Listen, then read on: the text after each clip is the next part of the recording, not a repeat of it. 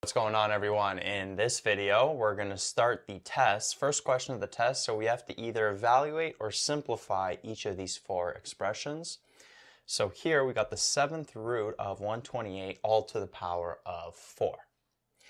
So here, what I'm going to do is I'm actually going to try to put this as a rational exponent. So this here, the 7th root of 128, we could rewrite that as 128 to the power of 1 over 7, and then all of that's going to be to the power of 4.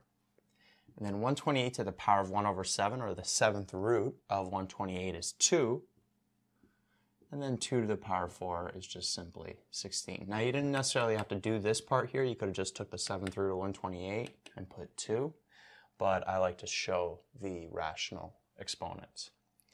Number 2, we got 4 over 25 to the power of negative 3 over 2. So we have a fraction to the power of a negative exponent. What do we do then?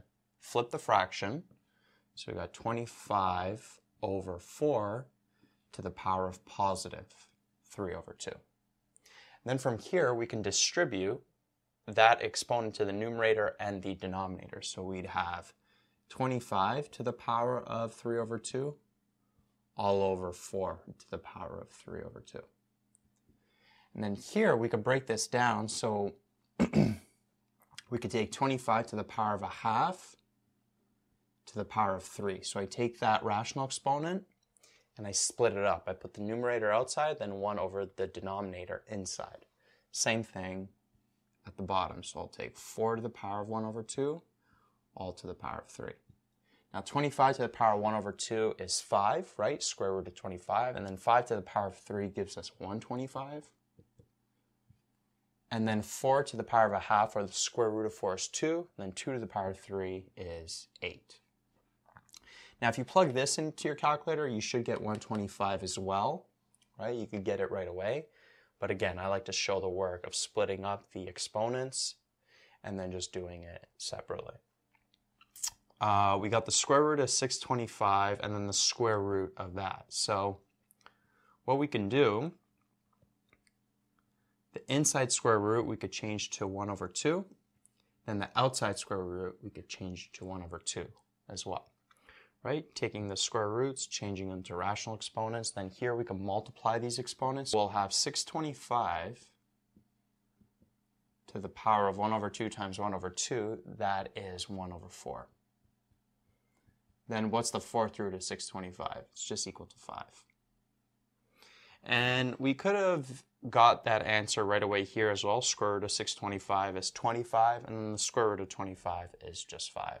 But again, I like to break it down a little bit further with rational exponents. And then number 4, we got 1 over the square root of d times 1 over c to the negative 1, and that's all to the power of negative 1. So here, what I'm going to do is notice this c to the negative 1.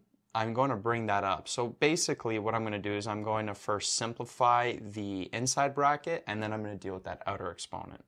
So I'm going to bring this c to the negative 1 up. So basically, we'll have 1 over root d to the power of c to the power of positive 1, right? Because I brought that up. And then that's going to be all to the power of negative 1. Then notice these two we can multiply together. So 1 times c to the power 1 is just c. And then square root of d times 1 is just square root of d. And this is all to the power of negative 1. And then here we could just flip this fraction. So this would be root d all over c. So that there is the answer for number 4. So not too bad, just basically dealing with exponent rules and rational exponents.